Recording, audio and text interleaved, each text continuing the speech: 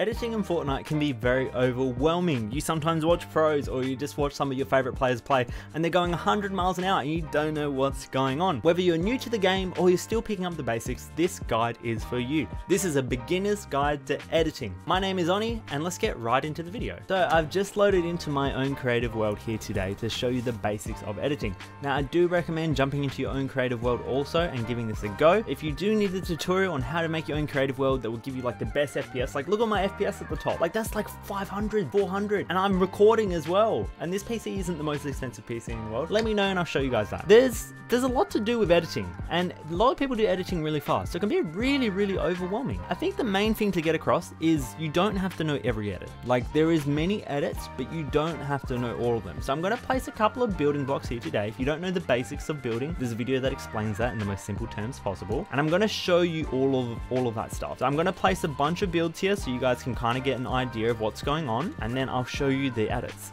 So first off, we're going to be starting off with ramps here today. Now ramps can be edited in many ways, but the most important ones are 3 different edits. The first edit you want to learn for ramps is the single edit in a line. So you want to click your edit button and you want to go to it. If you have edit on release, it edits faster and you don't have to confirm the edit, which is a setting which is here. You should go into your normal game settings. You scroll down and then confirm edit on release. That means you don't have to press like additional buttons. So literally when I finish the edit and I let go, like it builds for me. I don't have to press anything else. So you want to learn these basic ramps. So going either direction. It's very simple. You just move it in one line like this. And this is the only ones you really have to learn for ramps apart from reversing a ramp's direction. So sometimes say if you're in a build fight and you're fighting someone and then you jump off the side and then you're under them and they're above you, you want to sometimes rotate your ramp. Most players know this as just moving it from this side to this side, for example, or moving it all the way across like that, and sometimes it stuffs up so they have to redo it. But there's actually a quicker way for it to go from one side to the other, which I actually learned a lot later on in my life because I was all self-taught when it came to building, and that is moving it from one side here diagonally to this little corner piece. So if you move it from the bottom middle part to a diagonal piece facing the opposite direction, it will flip around. Now this can work for any direction of the ramp. It doesn't have to just be frontwards and backwards, and it completely rotates the ramp. So rather than having to go from one side all the way to the other like that, which is a lot more mouse movement or controller movement, all you have to do is move it to that little angle. Learning how to do this at a faster rate then and improving at it and learning to like make less mistakes is really beneficial and something that I really suggest learning. Another thing you want to learn is you want to learn how to reset your builds. So say if you build like this, a straight line, and you want to reset the build, you got to learn how to fix this and like how to undo it. For me, I have scroll wheel reset on, which is basically I don't have to press anything apart from scroll my wheel. And the way that I have that set up, if you do not have that set up yet, because I know this is like an age-old thing, so a lot of new players don't know about this, is essentially what you want to do is you want to go into your keyboard and mouse settings, you want to go to your building settings, and you want to have 2 binds. In Fortnite, you can have 2 binds assigned to every single item. And for building, or editing should I say, this actually allows you to do scroll wheel to reset. So you have your normal edit bind, but then you also have scroll wheel down on your building edit, and then on your other bind for reset building edit, you have your normal bind, which is right click for me, or scroll wheel down. So then all I have to do is scroll wheel down, so if something's like edited in a weird way, and then it resets it and it's all done for me. So thank you for watching the video so far. I hope the tips are helping you out. If you haven't yet already, I'd really appreciate it if you could leave the video with a like rating and subscribe down below. I know people don't always have time to watch full videos, but they enjoy the videos and then they forget to do those things. So I really appreciate if you could do that. Only 10% of people who watch my videos are currently subbed. If you could really help me get to 1,000 subs, I'd greatly appreciate it. If not, that's alright. But enough of that, back to the video. So those are the basic edits for ramps. There is other more fancy edits, but if you're really learning the basics, I don't suggest them. Like this one can be good for like certain things, say if you're like you want to like peek someone, but that's like quite advanced. I wouldn't recommend that. Or say if someone's in your box and you want to confuse them and you want to like get behind them, what you can do is you can do it like that and then you reset it and you phase behind. But I really don't recommend that. Just get down pat these ones. Do it as simple as possible as you like. Do it as slow as you like as well. And eventually you end up picking up more speed. The more you do something, the more familiar it becomes and easier it becomes. Next thing we're moving into is your wall edits. There is a multitude of number of wall edits in the game and it can get quite advanced, but you don't want to do anything like this. You don't want to be doing like this little edit. Like I'm pretty sure there's one that has like a door as well. I don't even know how to do the door one. Like that's just like kind of like, yeah, look at this. I've never seen someone use that in a game. But there is basic edits. So the basic edits you want to learn for a wall is you want to learn how to place a window like this. So it's just a simple one edit. And the reason you want to be able to do this edit is so you can shoot people through it. So you don't want to stand out in the open, you want to be standing on the side. So depending on where you're standing is where you want to do your window edit. So you can do it to the side. You don't want to do it right in front of you because then you're just going to get shot more easily. So you just want to learn to click that button and then edit on release, and then the build will go through. This is great for shooting shots or peeking people, or if you're getting a bit more advanced into your building, this can be good for piece control. Say if someone's standing in front of you, you edit through here, you place a cone, and then you can place walls through this because this is open up, and then you full box someone like that. But that's a bit advanced, but just showing you some extra techniques. A bit similar to why I showed you the ramp one. Not the basics, not something you need to get down pat, but the main thing you want to learn is the window one. Now, other edits you want to learn for doing walls is you want to learn this one here, which is a bottom triangle edit. Now this one's typically to run through, so if someone's chasing you can go like this, you turn around, you reset your wall, and you can do this on either side. You want to kind of get very familiar and doing it on both sides, because say for example if there's like a ramp here, and you're used to like editing on the left side, like that's just going to be like hard to go through because you have to crouch and stuff. You want to be able to learn to do it on both sides. The other edit you want to do for that is doing that for all of the top sections. So walls probably has the most amount of edits you want to learn, and doing this for the top section is normally for like hitting a jump shot or something. Or even like if you're inside like a box like this, like you want to be able to edit the top ones. So very similar to how you learn the ramp, is just like practice these corners. So they're called triangles, you can call them Doritos. This is called a P&J edit for whatever reason, maybe because it's like a peanut butter and jelly sandwich. You want to learn these basic ones and the window ones. Now there is 3 more edits that you can learn for this. Basically it's the same as the bottom corner one, but it's 4. So when you do the 4, you want to be able to do that on both sides. Now this is for running through typically, like faster. And say if you accidentally like go to do the triangle one and it does this, you don't want to reset, you just want to go to the other side and then undo it. Like with your scroll wheel to reset, or whatever your reset button is on controller. Because if you mess up a build, it's typically better to just like, okay, I'm going to use this build rather than try and change it up and do it all again. Something important to note as well, for the window edits as well, you can actually crouch through them and end up on the other side. That's actually like another little technique. It is a bit more scuffed to do so. You can't like do it on angles like that. It's very worthwhile knowing that you can fit through those windows. Like, say if you come across like a naturally spawning window that looks big enough, you can actually just place a build through and you can typically walk through those. You don't have to break the whole wall. Your other edits for learning for walls is the door edit. Now, I really don't recommend using this, but what I have found is most of the time when people do the door edit, they've messed up doing a triangle edit. So if you mess up doing a triangle edit and you do a door edit, don't worry, just open the door and then just reset it on the other side. Just use your door, man. Just like, don't worry about it, just use it. Use it to your advantage. Don't try to reset it and do the triangle again because that's going to take more time. For the ramps, just to reiterate, we've learned changing the directions on either side and then changing the ramp direction overall by moving it to the diagonal corners, from the middle to diagonal corners. For the wall, we've learnt the window edits and your triangle edits, which can be applied to any corner. And you can do this in like whatever like way you want to rotate the middle of your person's like editing. You don't have to do it in like that perfect little line, because you are more likely to mess up and you can't do those 4 edits at the top there. So don't worry about like the angle that you do it. Whatever you need to do to get it done for yourself.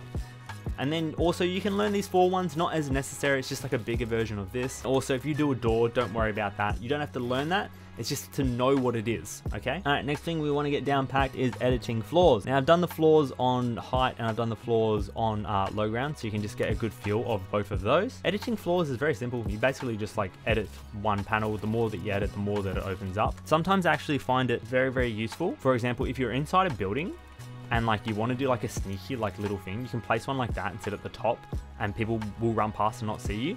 Or you can place it like that and then someone will run into a room and they'll try and build.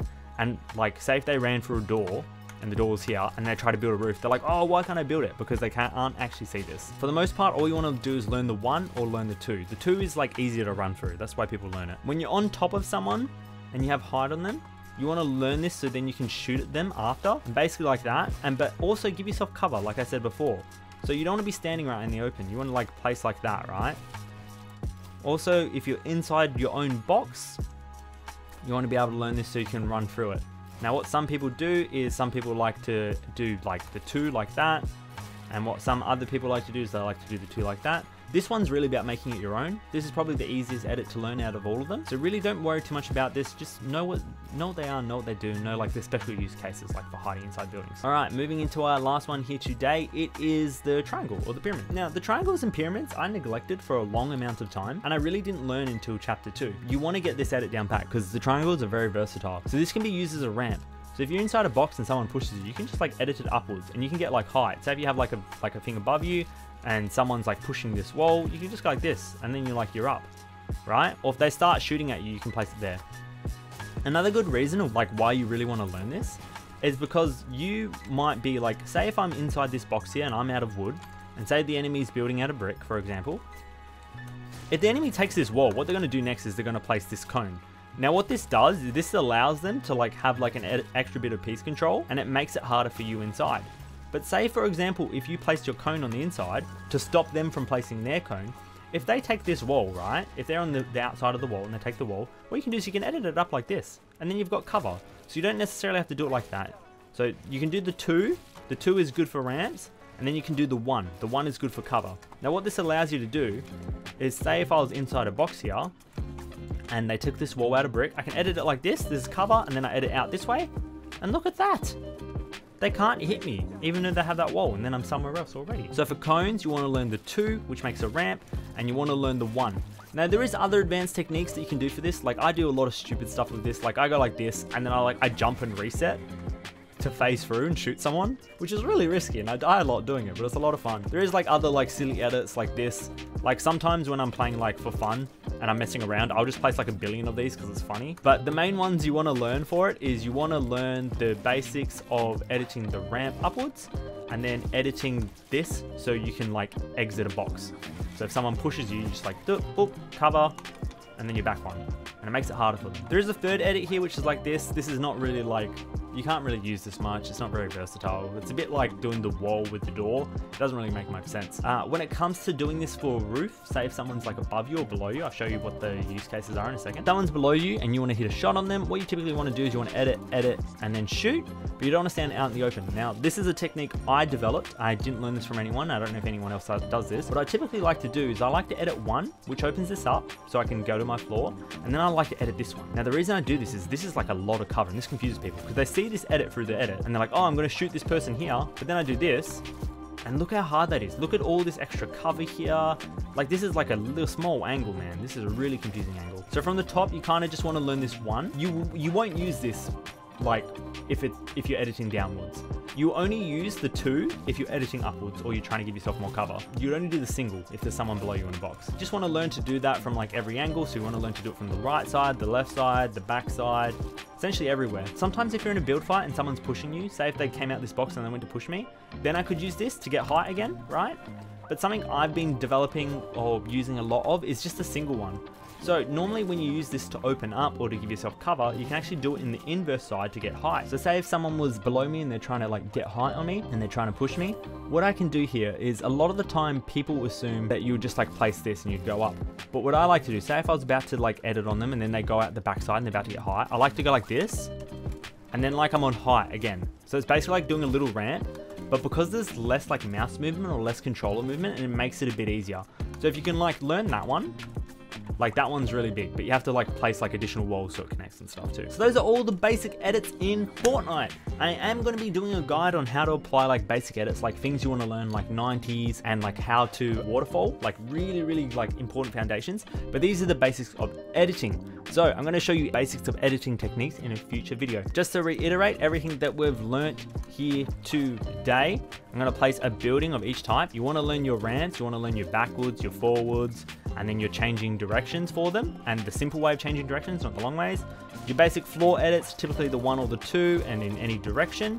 You want to learn cover for a pyramid, you want to learn cover frontwards for a pyramid or getting height with a pyramid, and also doing height for a pyramid on the outside, and then also using a pyramid to edit up and then to edit a floor under it. And then for walls, you want to learn your windows at any angle. You want to also learn your triangles at any corner of a wall. And then you can learn the fours, but not necessary, and just know what doors are. Don't learn the edit of doors, but if you stuff up, you accidentally do a door, like know to go through it and like close the edit, and learn to reset your edits. So in a video in the future, I will be showing you guys how to waterfall and how to 90, basics on how to apply editing techniques. This is the very basics of editing. You don't really want to learn more than what I just recapped for you there, because it's going to confuse you and it could stuff you up a fair bit. So if you guys did enjoy the video, or if you felt like the video helped you guys out a fair bit, I really appreciate it if you could leave it with a like rating, comment down below, and subscribe. I'm a small YouTuber. I don't even have 1,000 subscriptions. If PewDiePie's got 100 million, why can't I have 1 million one day too? So please subscribe, help me realize that dream and that goal one day. I really, really appreciate it. You can always undo the button in the future, so there's no reason not to. Thank you for watching. My name is Onyi. I stream. I have got a Discord, I've got a Twitter, all the links down in the description below, and I'll catch you guys on the flip side. Goodbye.